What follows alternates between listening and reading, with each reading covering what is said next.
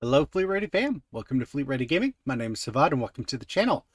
Today is May 26, 2023, and we are continuing our coverage of the Expo and Expo related items. Today we're going to be talking about the RSI Lynx that came out yesterday.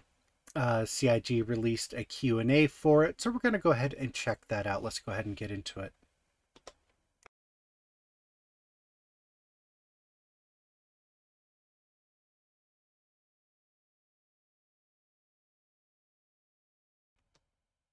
All right, so looked like we had an audio issue there with the intro. Sorry about that. We'll get that checked out. Before we get into the Q&A here, just wanted to remind everyone that we have a giveaway contest going on right now. All you have to do to enter is to like any of our videos, subscribe to our channel, and leave a comment on any video with the hashtag FleetReadyMay. That will enter you into the contest. Information on prizes and other details you can find in the top right. But let's go ahead and check out the Q&A. Q&A RSI Lynx. Now that the Lynx from Robert Space Industries has been added to the verse, we posed a few questions to the vehicle team about the portable luxury all-terrain rover, which allows you to tour the verse in style and comfort. Here are the answers straight from the designers themselves.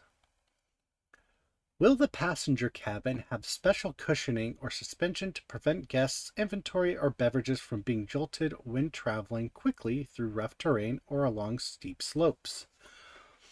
The suspension is slightly softer, providing a more comfortable ride for those aboard. However, it is ultimately based on the RSI chassis, which requires some level of compromise to keep it functional off-road. Does the Lynx have better armor or shields than the Ursa to provide additional protection for the VIP guests? The Lynx shields remain the same. The hull is also lighter and therefore less durable, though it does have some minor armor plating underneath to provide additional protection to bridge the gap. Will the Constellation Phoenix and Emerald come with a Lynx rover? Yes, for new and existing owners, the Constellation Phoenix and Emerald now include a Lynx rover. Is there space and storage for bodyguards and their equipment? It is expected that bodyguards are up front in the cockpit with storage immediately available behind them, so they're ready to exit and defend the vehicle if needed. Are the passenger area closets set up as vehicle inventory? They are. There are 2 of them next to each VIP seat in the rear. Does the Lynx have any extra means of self-defense like countermeasures? It does not have any additional self-defense mechanisms over the Ursa. As the Lynx has different tire setup than the Ursa, will it perform differently over uneven terrain? For example, is it as fast as the Ursa, and is the handling the same? The Lynx has a slightly higher top speed than the Ursa given its lower weight and lower durability hull. The handling remains very similar to the Ursa and is only marginally influenced by the higher speed and slightly softer suspension. Will exterior or interior parts be interchangeable between the 2 RSI rovers? For example, will players be able to mount the Lynx's tires on an Ursa at some point? The ability to upgrade or change wheels and suspensions is something we plan to support in the future, but not in this initial release.